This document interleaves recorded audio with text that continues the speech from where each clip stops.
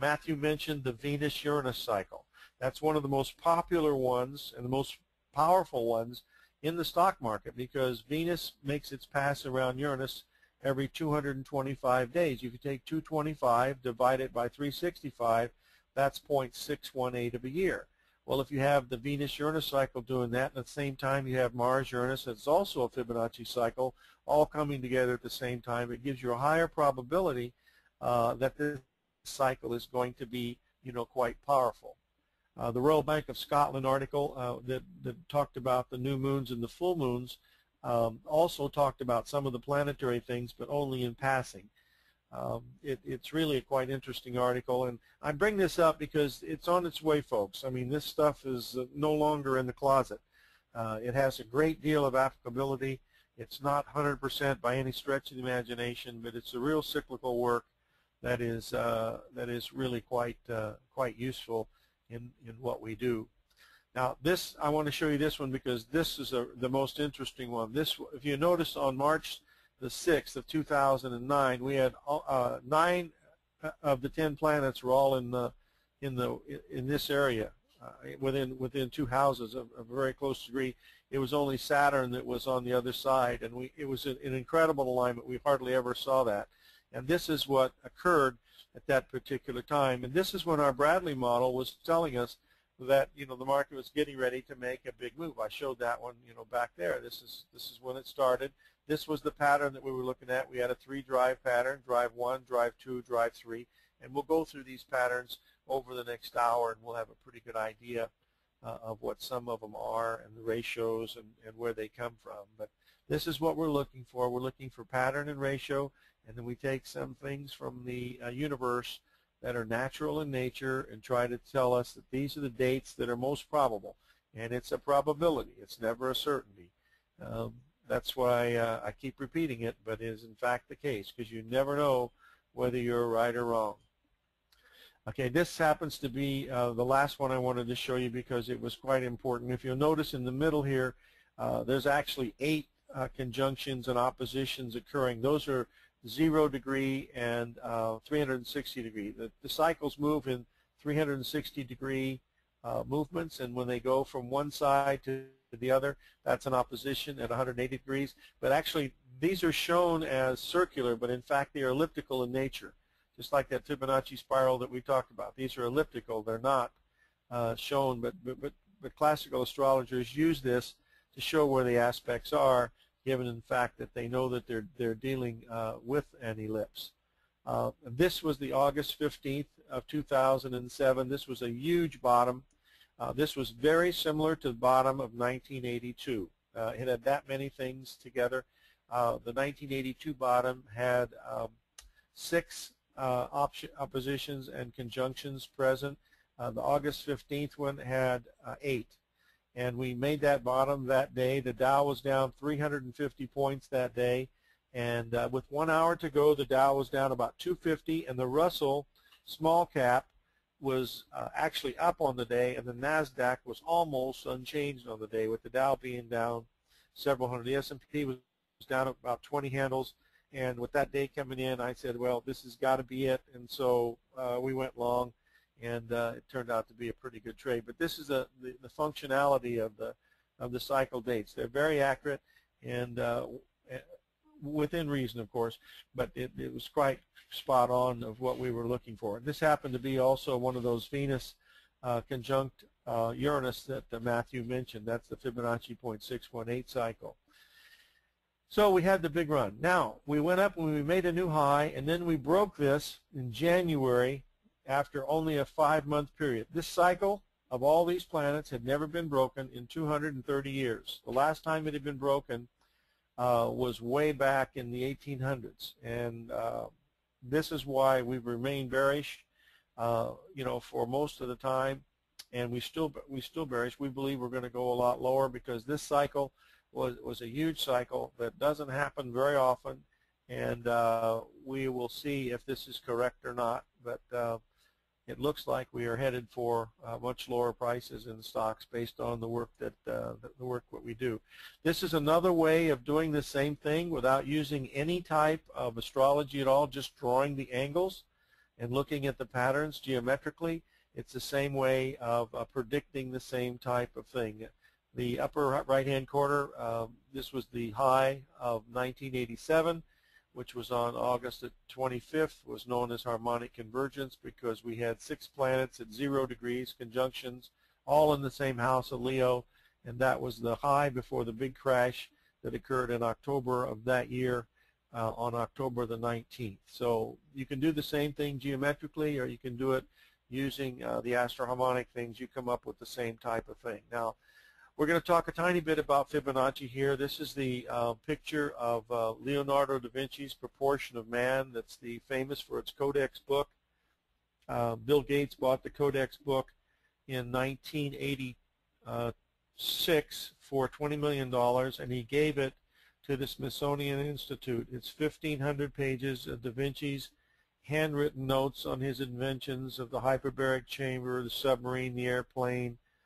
There's so many things that the man did. It's just, it's really helicopters. It's just amazing what he did, and the things that he talked about in medicine. This particular diagram is an etching where he showed the ratios and proportions of man, and basically what he's doing is he's showing these ratios and proportions. When you divide one by the other, they come out to the relationship of 0.618. In other words, from your hand to your elbow to your shoulder, that relationship is 0.618. From the top of your head to the pubic crest to your feet is 0.618. It also works with your fingers, your phalanges, and your toes, your metatarsals. They're all related. Now, he wrote about this up here, but you'll see that the reason why it's called the Codex book is Da Vinci wrote it left-handed into a mirror.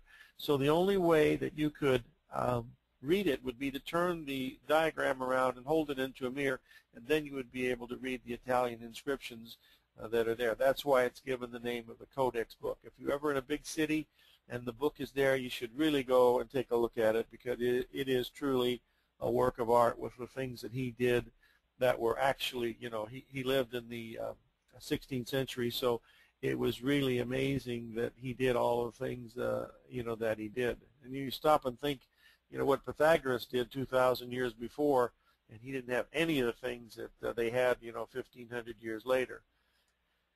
Now, this was done 2,500 BC. This is from one of the chambers of the one of the pharaohs, and it basically shows the same thing that Da Vinci was showing, and that the ratios and proportion of the human body are related to this spiral, which is nothing more than 1, 3, 5, 8, 13, 21, and it shows that all these relationships come out to 0.618, and ratios and proportions of there you go with your phalanges and also your metatarsals. All these are related to these particular things. Now, this diagram is very important right here, because this is basically the diagram for DNA.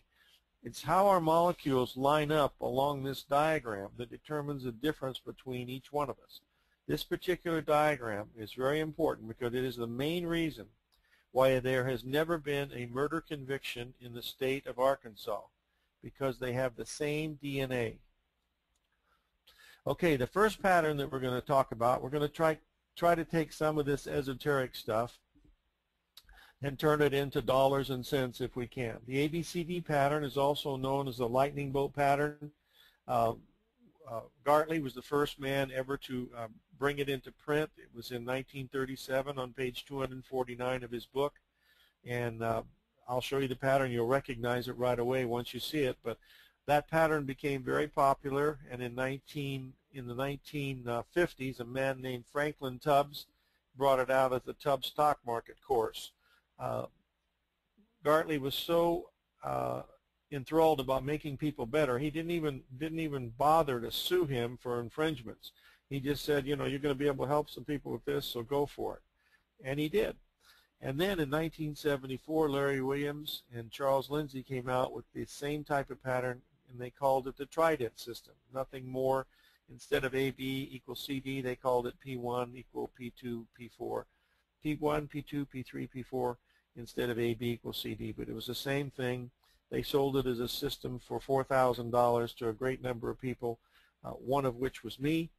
but I had already knew the pattern because I had found the ABCD pattern in the early 70s. 1971 is when I first found it, and it was really, I use it to this day, as do many people. There are many people that are using it now, and it still works because it's just actually what the market actually does. This is what it looks like. This is the exact diagram coming out of Gartley's book. This is nothing more than an A, B equals CD equal move, and you determine trend. If you have higher bottoms and higher tops, you're in an uptrend. Doesn't make any difference whether you're on a 5-minute chart, on a monthly chart, a weekly chart. Look at the time frame, because the time frame determines what you determine as trend. If you have higher bottoms, higher tops, you have an uptrend. If you have lower tops and lower bottoms, you have a downtrend. So our job as a pattern recognition trader is to try to determine point C if we want to be a seller, point D if we want to be a buyer, and point E if we want to be a seller. So we're trying to sell higher, sell lower tops in the downtrend, and in an uptrend we're trying to buy higher bottoms, and that's the whole premise of what the ABCD pattern is all about. In real life, here is the AB equals CD pattern. This one's perfect. This happens to be the dollar-yen. I do a lot of Forex trading because it is the greatest trading market that there is. It's 1,000 times bigger than the stock market. It does bounce a little bit on, Bernanke or Terrible Timmy, says something on the news, but not nearly as bad as some of the, the other stocks and stuff, and they're not related to earnings, but it's a tremendous liquid market. It's got so much liquidity that you can throw anything at it and it's not going to move it very much. But this is a perfect AB equals CD pattern where AB is equal in time from down to CD. It's equal in time, and it's also equal in price. Now, it's not always perfect like this because point C can sometimes come down very quickly and go past the AB equals CD. So you have to have some parameters to look for to tell you what this is about. All I want to show you is what the basic pattern is, and that you see it over and over again in the markets. Now, what we're going to be dealing with here over the next half hour or so is to just look at the market itself. Now, you can do all of this work by using a little handheld calculator, a pencil, and a ruler. That's all you really need. You don't even really need a proportional divider, but we're looking at 5 numbers. 618 and 786 are contracting numbers. In other words, the market is either pulling down into a retracement area or being pulled up into a resistance area if you're on a downtrend. 1 is nothing more than AB equals CD. 1.27 and 1.618 are expansions.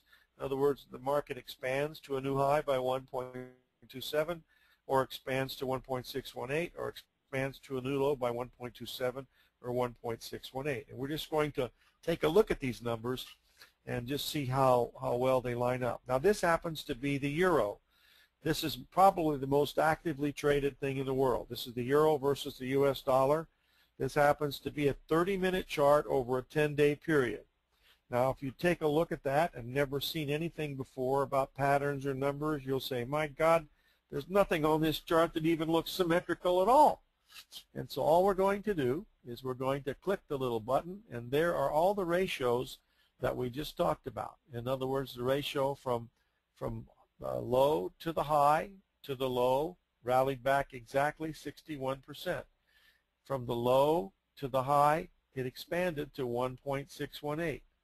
And if you looked at the patterns that were there, you have an A, B, C, D pattern here, and the market rallies up again, and it stops right at a 786 of one swing and 618 of another swing. And remember what we said, we determine trend by whether it's a downtrend, lower tops, lower bottoms. This is a downtrend.